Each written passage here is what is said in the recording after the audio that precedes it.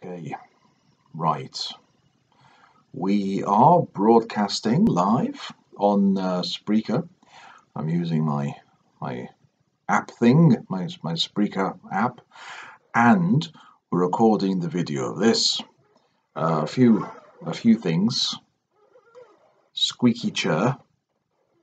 Nothing I can do about that. My hat isn't on straight, but never mind. Um, and we're having a bit of a problem with the exposure, I think. Supposed to have a piece of, when you use a proper camera, you hold a piece of paper up, and that normally fixes the problem with the light. But it doesn't work on this camera, so we are where we are, I suppose. So I'm here to give you a bit of an idea of the research that I'm going to get a bit nearer. The research I'm doing.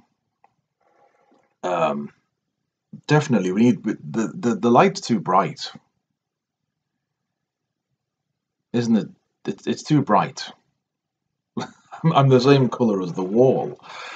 Okay, so we are, or I am, working on different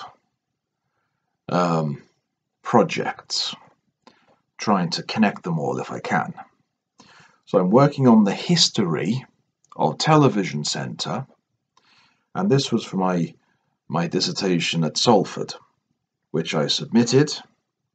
Most of the data that I collected, I interviewed people who'd worked at TVC. Most of that was collected on the condition that it would be anonymous. Actually, I think even in the case where we got permission from contributors to use their names, I think even then we only used, I can't remember, we only used their first names. So it was practically anonymous, even if people had given permission for their names to be used.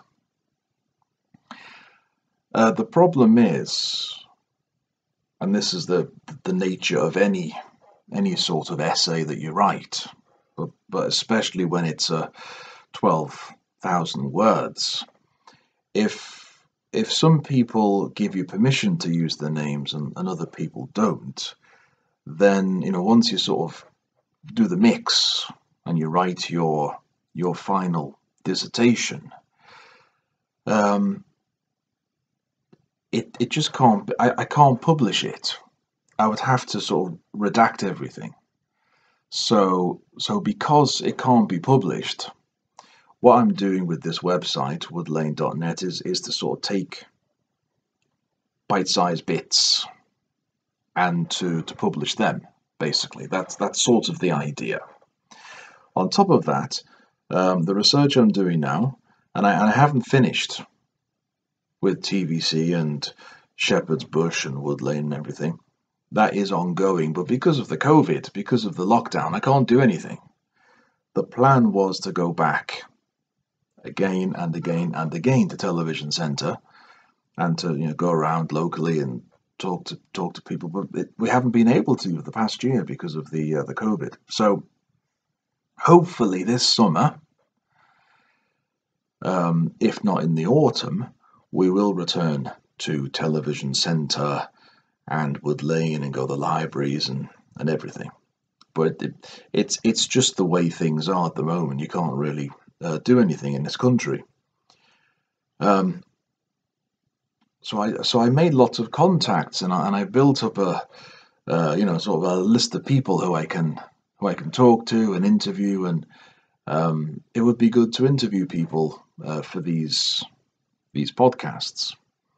But because of the lockdown, can't do anything. You certainly can't travel from Liverpool to London right now. So this is something we can do in the future. But I'm continuing my research. I'm calling it phase 2. Bit pretentious, but there we go. Which will be sort of the aftermath or the aftermath, however you pronounce it. It's the second bit of my research into Television Centre and Wood Lane and surrounding community. Hammersmith Park, that is in my opinion, the best park in London. and the idea will be to continue. In addition, I'm doing research on EAL students, teaching EAL students, and I'm looking at critical race theory. I'm also looking at a sort of a separate thing connected to digital spaces, because initially I was doing my research helping EAL students in digital spaces, but I've done a bit of an offshoot, a side shoot, I'm not sure what the word is, on that, which is to look at internet addiction and other problems concerning using digital spaces. So internet addiction, cyberbullying, and these are side issues that I'm doing, but it's all part of my big research plan, if you like.